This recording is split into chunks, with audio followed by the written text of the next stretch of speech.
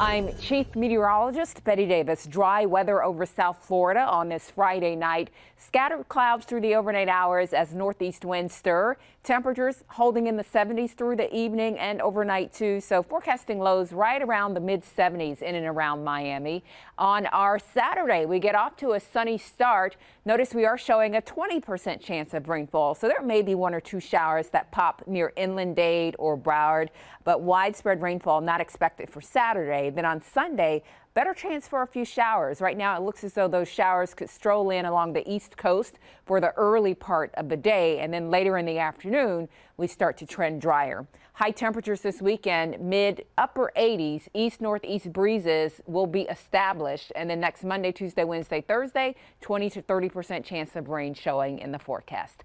This is the 7-Day Planner. You can always get on Local10.com. You can watch us on Local 10 News, Alexa, or other updates throughout the day.